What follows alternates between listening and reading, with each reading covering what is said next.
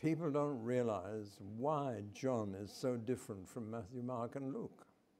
Matthew, Mark, and Luke are very similar, partly because they used each other's material.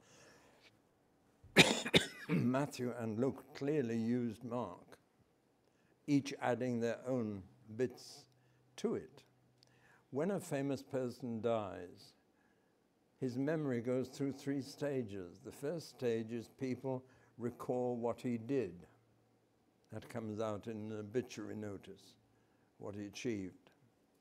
Then in a second phase, people are more interested in what he said, and you get books on his letters and his speeches. In the third stage, people want to know what he was in himself, his character, and you then get a spate of biographies concentrating on the character and the inside story. Same thing has happened to Jesus. Mark wrote what he did. Matthew and Luke concentrated on what he said. But John concentrates on what he was. And if Matthew, Mark, and Luke give the outside story of Jesus' life, he gives the inside story. Whereas Matthew, Mark, and Luke report his public speeches, like the Sermon on the Mount, John records many intimate conversations on a one-to-one basis with the woman at the well of Samaria. And you get an insight into who Jesus was. Whereas Matthew, Mark, and Luke could be about the work of Jesus, this is about the person of Jesus, what he was in himself. And it is deliberately written to prove that he was the Son of God. And John's Gospel proves that in 3 ways. 1, by bringing 7 witnesses, all of whom said he was the Son of God. 2, by bringing 7 miracles, all of them much greater miracles than the synoptic Gospels the other 3 record.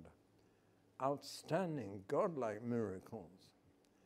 And thirdly, by calling 7 statements of Jesus, which the other 3 Gospels had forgotten about. All beginning, I am, which is the name of God. I am the bread of life. I am the good shepherd. I am the true vine. I am the way, the truth, and the life. I am, I am, I am.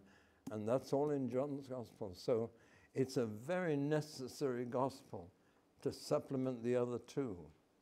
And it was written in a place called Ephesus, where there was already heresy about who Jesus was. A belief very like the Jehovah's Witnesses believe today, that Jesus was not God and not man. He wasn't fully both, he was somewhere in between. And that's a very popular heresy.